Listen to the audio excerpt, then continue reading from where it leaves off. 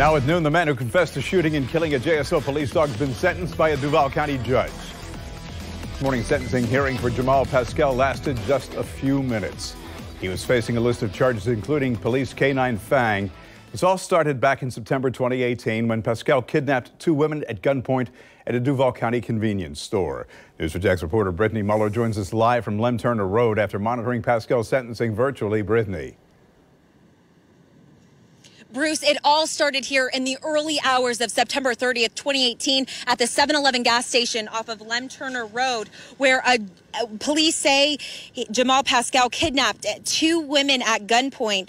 And more than 2 years after he shot and killed K-9 Fang, a judge sentenced Pascal to 25 years in prison. During the virtual sentencing this morning, after the 25 years served in prison, the judge ordered Pascal 10 years probation. He also must pay $8,000 restitution to JSO. While neither spoke, Pascal's mother and Fraternal Order of Police Steve Zona were on the virtual Zoom hearing. Police say when Pascal was 17, he decided to kidnap two women at gunpoint at a gas station on Lem Turner, leading to a high-speed chase that hit speeds of 120 miles per hour. Through OnStar, authorities were able to track him down and shut down the car about 18 miles away on I-10.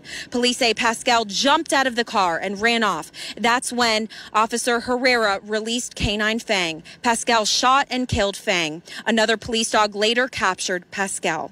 News4JAX spoke with Fang's handler, Officer Matt Herrera, yesterday while he was working with a new K-9. It's definitely a lot more heartbreaking whenever somebody is being pulled from you, whether it's a pet or a relative. You know, a lot of people get terminally ill, and that doesn't make it any easier to deal with, but you kind of see the writings on the wall. But when it's a sudden tragic death, in this case, it was an animal that was provided to me by the sheriff's office. However, this animal, I spent more time with than my family. Without a doubt, you get a humongous bond with this animal. All handlers feel this way.